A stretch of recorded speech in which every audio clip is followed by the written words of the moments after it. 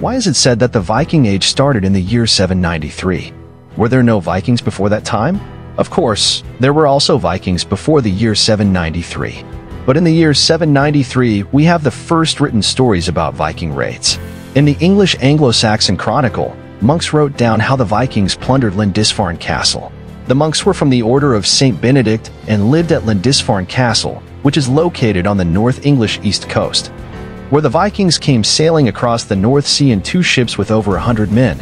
The Vikings stole everything of value, including silverware and holy scriptures, and here's the story. In the year 793, a specter of doom descended upon the tranquil Isle of Lindisfarne. The rhythmic hymns of the pious monks were abruptly drowned by the ominous creaking of Viking longships breaking through the horizon. Little did the unsuspecting friars know that their peaceful haven was about to become the epicenter of a seismic shift in history. Behold the Vikings, relentless warriors from the north, draped in fearsome armor, and sailing upon vessels adorned with dragon heads, the heralds of an age destined for chaos. This fateful encounter marked the inception of the Viking Age, as Lindisfarne became the stage for a clash between worlds.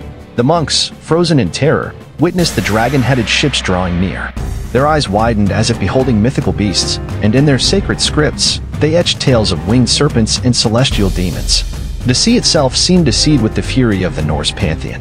But beyond the realms of imagination, harsh reality unfolded. The Vikings, driven by hunger for plunder, descended upon Lindisfarne with a brutality that echoed through time.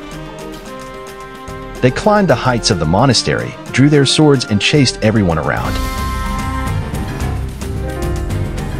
Monks without a chance had to take refuge or surrender as sword blows squealed in the air.